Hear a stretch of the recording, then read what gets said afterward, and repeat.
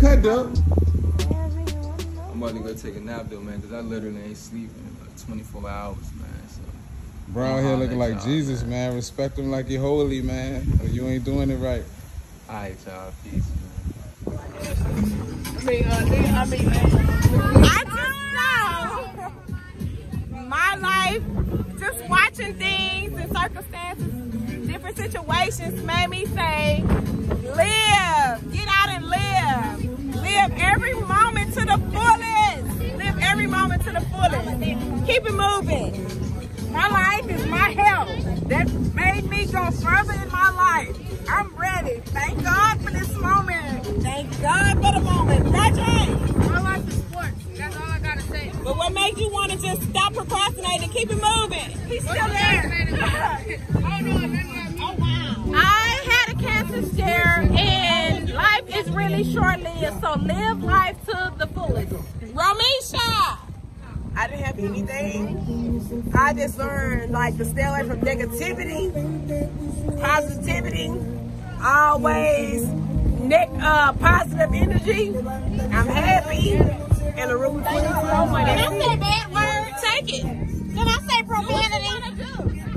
Look, I think life is too motherfucking short, and you're gonna have to live each day like it's your last motherfucking day, goddammit. Yes!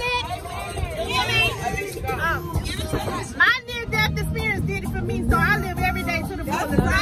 What is your near-death? Whatever. I realized that the world is so big and there's so much to explore and discover. That's when I realized I don't want to just sit around and stay in one place. I want to see what there is to see and do what there is to do. I just want to live life to the fullest. I've been through a lot as a child, growing up to an adult, and guess what? My adult years are now positive blessings and more blessings to come. Living my life. I'm secluded. She not. Hey, what's up, man? That's Artillery to God, man. I did 6 years in prison, man, and since then I've been to London, Egypt, Italy, Lisbon, Brussels, Spain, Aruba, Milan, Venice, Florence. What else we did, bro? Yo, remember, bro? We said France. I don't know, but like, I just live my life to the fullest, man. Blessings to everybody, man. I'm just like here for the ride, you know. That's not the question, though. The question is like, what made you take life more seriously? I've always taken life seriously. What up, Sue? Y'all know my story. I've been trying to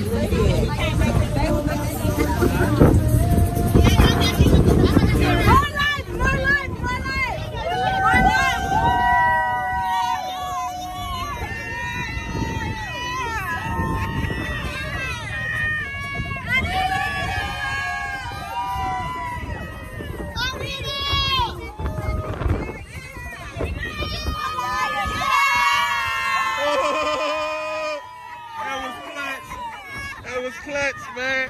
I'm about to change my name to Tyrell. I'm about to tell him some stories.